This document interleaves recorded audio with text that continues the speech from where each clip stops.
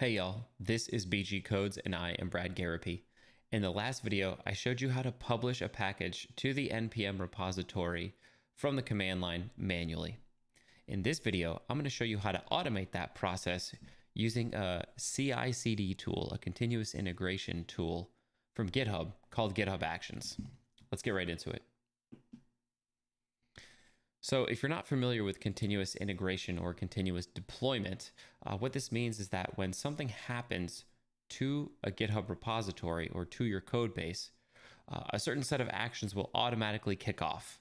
The integration portion typically means it'll run some tests or perform some branching to make sure everything works properly.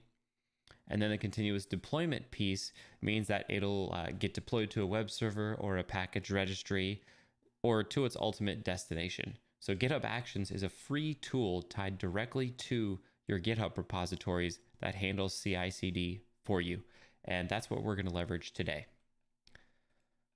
So here's the code where we left off in the last video. This code is just sitting locally on our machines. So the very first thing we have to do is create a repository. Now, we could do this the old school way and go to github.com and come up here and say new repository, but I wanted to show you something kind of cool.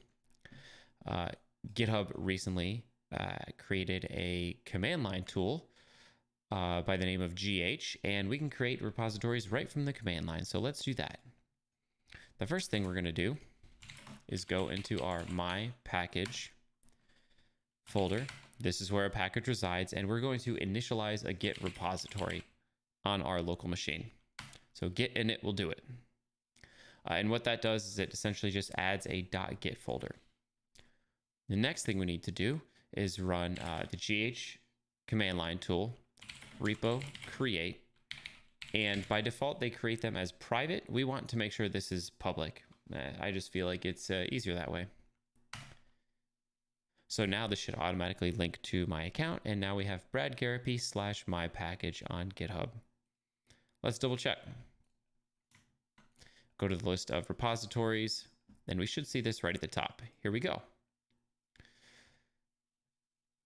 And let's commit this code, right? We've already done the git init. We need to add everything, add the remote, and push it all up.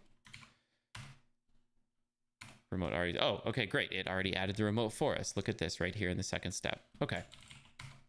So all that's set up for you. The only thing we have to do is add all of our code. So if we run a git status, we'll see that all of our files are not yet committed. Let's add them all. We'll see that they're all added and ready to be committed. And we'll say initial commit. And we will git push this up to our repository.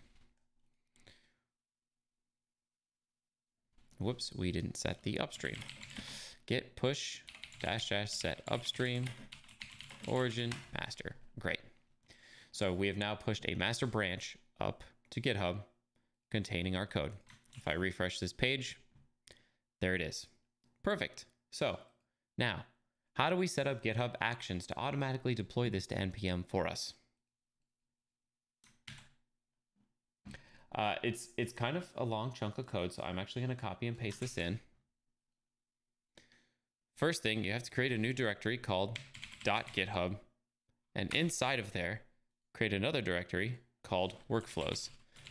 This is where all of your actions are stored. Inside of workflows, we can finally create our, let's say, publish.yaml file. All actions are defined with YAML files. And I'm going to copy and paste this hunk of code. This is from another project I have, but I'll walk through this step by step. So let's call this publish. And what this does, I'll also rename this to publish. So what this does is the very first step is on. This is the trigger for the action. Right now, in this other project that I copied this code from, this is performing this action on release. So anytime you create a release in GitHub, let's make it simpler for us. Let's do an on push to the master branch instead.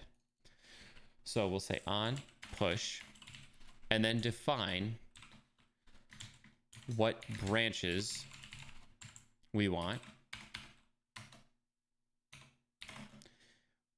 and we just want pushes to the master branch. Okay, so anytime we commit code to master, this action will run and publish to npm. Of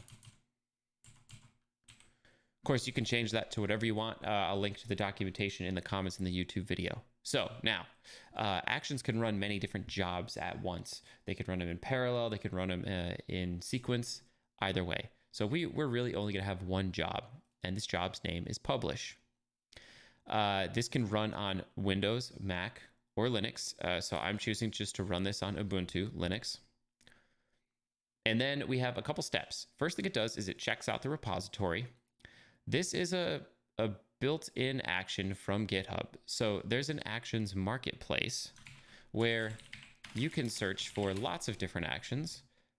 And this account actions is the first-party official GitHub actions. So we're leveraging this one called checkout and another one called setup node.js environment. So the first step is called checkout. We check out the code. The second step is setup node, and we're just making sure that we're using the node major version of 12 and setting the registry URL to be the actual public npm.js registry. And then the last step we call publish. We're running the exact same command we ran manually in the last video. And in this case, we can get rid of working directory because the Git repository is already located in my package. Now, this last part is very important. You have to authenticate to be able to push packages to npm. And what you have to do on your repository is go over to settings,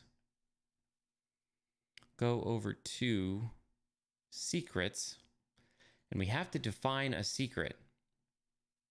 Now, if we double check the GitHub action, the secret is called npm auth token.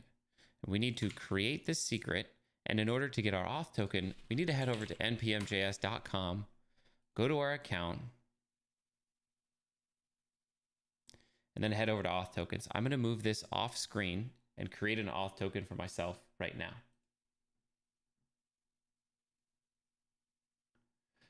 It's going to ask you while creating the auth token, do you want it as a read-only token or a read and publish? We want to be able to publish this package, so we're going to do read and publish.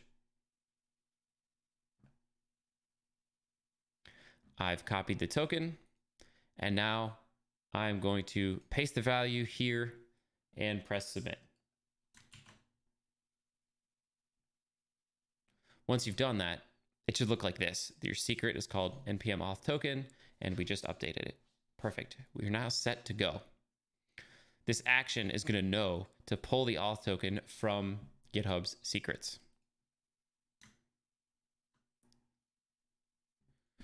So we're about ready to commit code to master. One last thing we need to do is bump the version, right? So this isn't a major change. It's not really a bug fix. Let's call it a minor change. So we'll run the npm version minor command to bump this to 1.2.0. And now we're going to be ready to commit this code change. So we'll check on git status. Oh, that already made the commit. Okay, perfect. And this is important to know. npm version minor, if you have this hooked up to a Git repository, will actually commit the version update. So we are now 1.2. So now we've got the GitHub directory that we need to add. So we'll git add.github, git commit, add action, and git push. Let's go check out our repository. 10 seconds ago, we just committed the action. And so let's check the actions tab. It looks like our publish action is running on this add action commit. Okay, queued job, now it's in progress. We can click right here to see the status. It looks like it's checked out our code. It has set up the Node.js environment. And now it's published. Oops. Now it's published our index.js and package.json at version 1.2 up to npm at bradgarropy/mypackage. Let's confirm that. Let's go to npm, search for our package name right here, and look, we've got version 1.2. Awesome. That worked. So that's really it. That's all it takes. Understanding the GitHub Actions flow is a little bit of a steep learning curve at first, but for a basic version of publishing a node package, it's fairly simple. You can use this template for yourself. Just make sure you look into a little bit of what is triggering your action. So after 3 videos, you've learned how to create an NPM package and run it locally and test it locally. You learned how to publish that package to NPM manually, and now you've learned how to automate the publishing process with GitHub Actions. Thanks for watching this series on NPM packages. This is BG Codes, and I am Brad Garropy. Thanks for watching. Later, y'all.